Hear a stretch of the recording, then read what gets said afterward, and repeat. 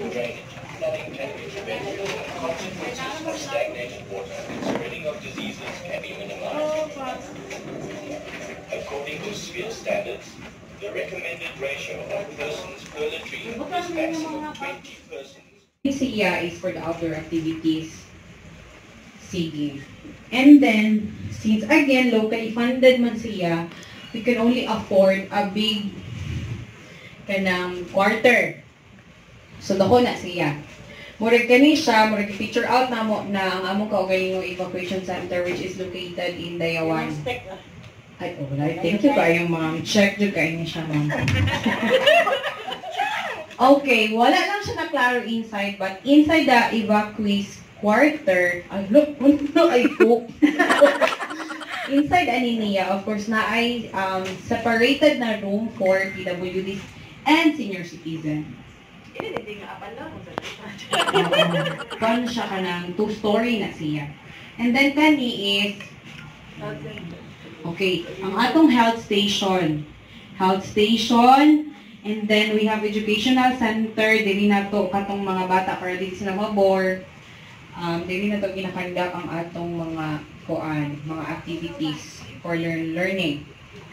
And then separate ang atong CR for PWDs. Tara siya ma'am, tapat siya ni admin office. Dayon, si Lucky Bay ma'am, na siya galing dapita. For male na CR and bathroom at the same time. So kung nga niya is si laundry area, kanya kung sila mag-abot sa laundry area. Dahil si female, dito siya dapit. Dahil si conjugal room ang pinaka favorite facility of all time. Kanya siya. Ang atong conjugal room. And then, tapat ni conjugal room is the waste disposal. So, dapat ko na siya. Since we're talking about waste disposal system, so, biodegradable, non-biodegradable, o katong recyclables. And then, importante yun ang community kitchen. Kaya since locally funded man siya, again, mas maayo yun nga, kita mismo ang magluto. Along with the volunteers, of course. And then, since let's say, typhoon din siya, naputlan tag kuryente, so dapat natin naka-standby na generator. And then, siya pa may so kani siya si water supply. Kay, dili man dyan ta mabuhi, no, kung walay tubig. So, kaning water supply, dagko, gini siya, no. Dapat puno, gini siya. Okay, syempre, for ligo, for luto, panghugas sa mga dapat hugasan. And then, unsay important sa livestock area. Kay, there are some kining atong mga, kining mga constituents, mga atong beneficiaries, atong mga clients, dili sila willing to go to our evacuation center sa ngalan nga naa sila mga kining sana ka na cross na church gud siya kay of course lain-lain man of religion ang atong maging sakupan. So mauna siya. Wala na siguro, no? Ay, of course. Importante ang kanal, kaya asa man pa dong ang gikan sa CR, ang ulan. So, imbes nga na disaster tama, makaduhaan na pod. Pero itong ganyan naman po siya ganina nga, imbes gi-safe keep ni mo sila sa evacuation center, nalunod na hinoon kay wala man kay kanal nga gibuhat. So, na drainage system. Okay? I think that's it for Team Unity. That one. Thank you so much.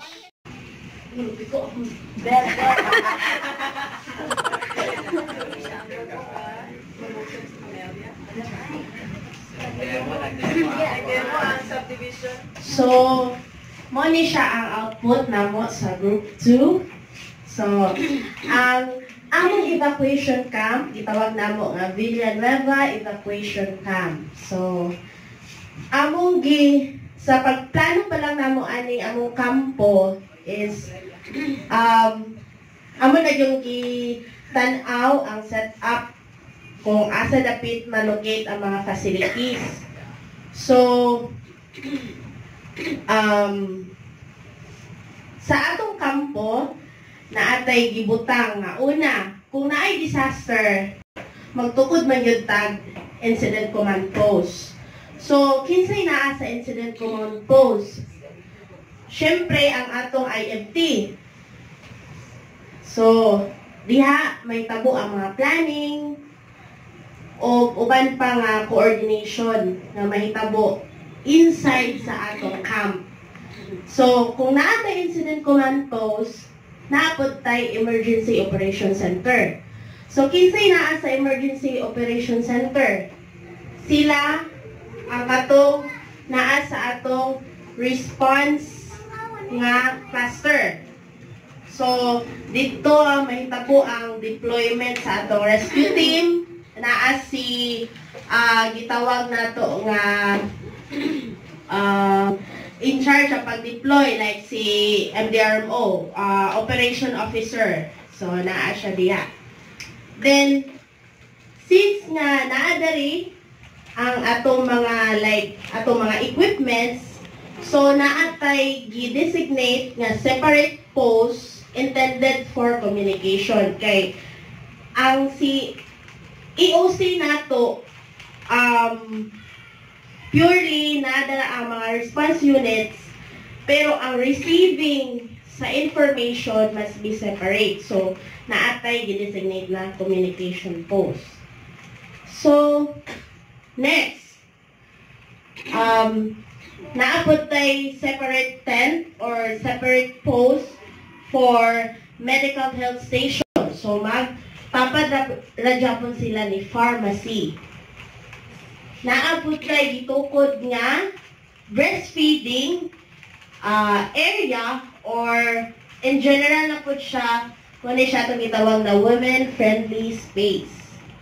So, tapad na po siya sa women-friendly space na atay child-friendly learning center. So, ang hitsura ani sa sulod na siya mga educational materials intended for sa mga kabatan-unan nato, o dili man nato ma-occupy tanan kay naaman tay gitawag nga age bracket, dili nato pwede nga isulod sila tanan dari. So naatay gi butang nga child friendly learning space. So dari sila mag-conduct sa ilang mga pagdula-dula o uban pa nga activity. Nato tay separate, naatay gi butang nga CR or toilet. So lahi ang sa PWD, duha-duha ni siya. Sa PWD, babaeng lalaki gapon ni siya. Naay duha ta ka CR sa male o sa female. Pwede na siya apil na po sa ilang toilet and bathroom na siya. Tapad sa atong water supply facility, diya po tapad atong wash area. Diya sila pwede manglaba o pwede po sila makapanghalay na po sa ilang mga nilabhan. So, next facility, naatay powerhouse. So, unsay sulod anang powerhouse na adya ang generator in case nga magka-brownout out ta sulod sa atong camp or sa tibok area sa atong camp. So, naatay backup system. Then, next, naapotay water pump house. Kay in kaso, mawad-an tag tubig, naatay backup system for water pod. Dili pod nato malikayan pod nga once nga mag-evacuate ta, naapotay mga hayop nga ma-apil po evacuate sa ato. So, naatay di-assign nga livestock area. So, dara, mga animals, ipamutang. Dayon, next, naatay kitchen area o stock room. Kitchen, dito rin magluto, naapotay separate stock room para dito po ipang butang atong supplies and other relief goods bakaha dato. Then, ang atong waste disposal system, separated yun na siya sa tulo. Malata, di malata, o katong mga recyclables or magamit pa. Then, sa palibot sa atong evacuation area, kompleto ta na atay mga suga o naapot ay drainage system o ang atong evacuees quarter, importante yun kaayo diha, wala na kaayo na mo na levelan pero naapod na siya separate nga quarter for senior and PWD. So naapod tay security post kay as part of the dari ang management sa EOC na atay security post kay para mag-secure sa area kay ang atong mga evacuees na aman sila yung mga gamit po nga gipangdala para malikayan po nato nga naay mga kawaton sa ilang mga gamit. So I think kana lang may hapon. Okay. So as for kuha ni ma'am instruction kung kinsa tong pinakadagan facility. So sa duha sa group 1 and 2 parihara 21 ka facilities tapos si group 2 po group 1 po group 1 21 and then si group 2 21 gihapon. So as Sa tong banig.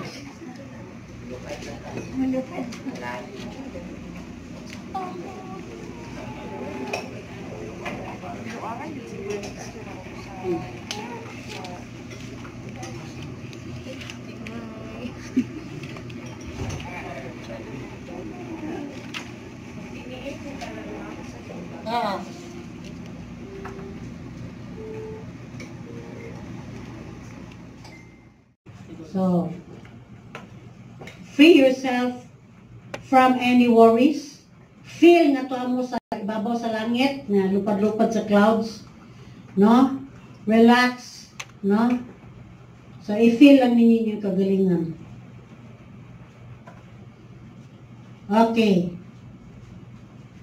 Deep breathing ta. 3 times. Okay? So, your nose, ready, go. 1,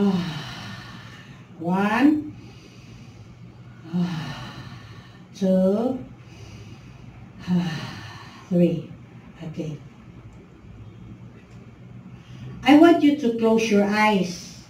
So mag-ihap ko 1 paingon sa 10. At count 10, tanan na gyud mo nakasira sa inyong mga mata. You have to participate for you to heal. Okay? 1, 2, 3, 4, 5, 6, 7, 8, 9, 10.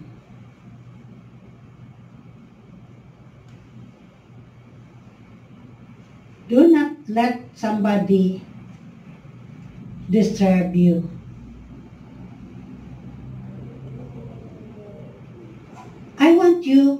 I want to bring you back to your childhood.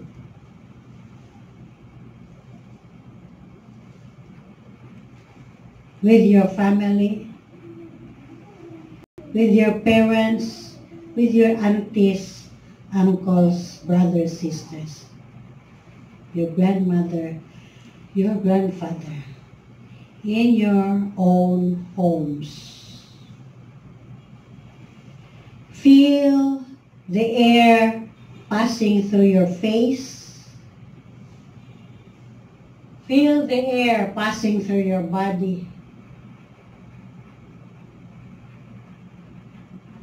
Think of one most painful happening in your life. Di yun ninyo nalimtan. Ang pinakasakit kaayo nga naitabo. Let us start when you are still a toddler. Hantod nag-eskwela na mo elementary grades. Hantod nag-high school ka mo. Hantod nag-college o nakatrabaho na karon. What is that one most painful nga nahitabo sa inyong kinabuhi.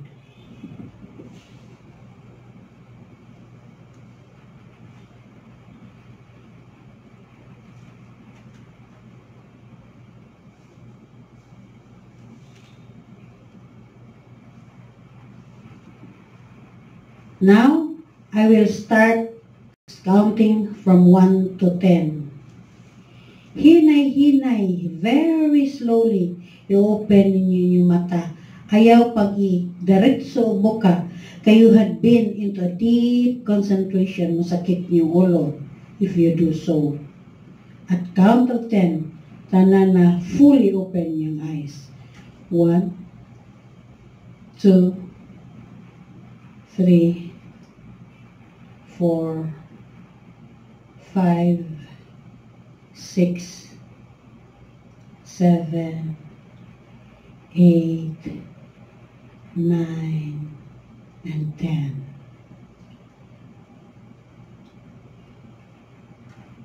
Now, what did you see? What have you seen? Please na itagsa ka pentel pen. Idin ang kulang tagay pa sila sa pikas. 2, 4, 6, 7 kulang isa dito. Kakuyan og pentel. So draw what you see. Then koloran ninyo yung i-draw.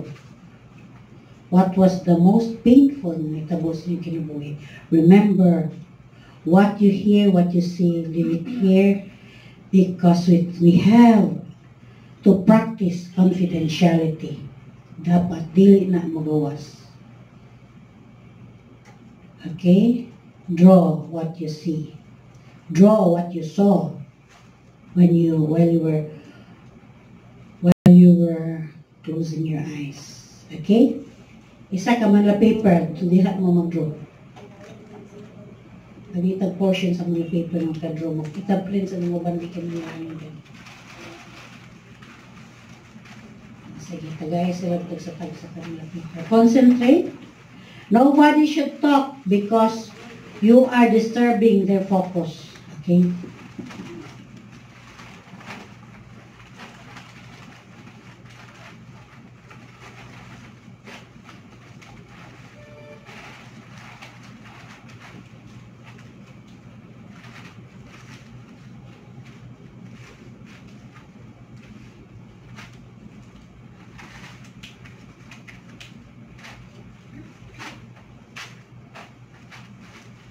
Atong lecture kaganina daghan kay tuno pero dali ra kay ang mag-stress psychosocial processing, and this is the first step.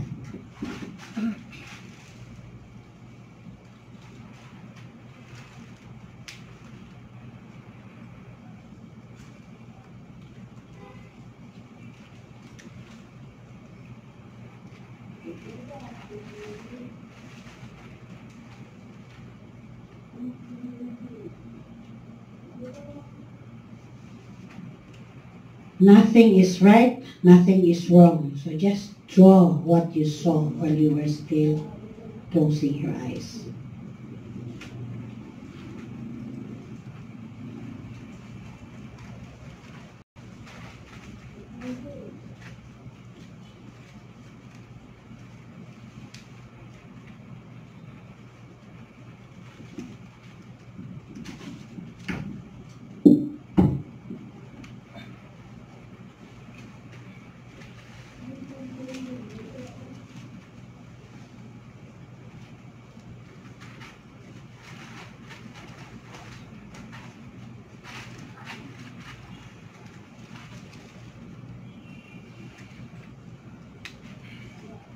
Higda na magpapulog mo na.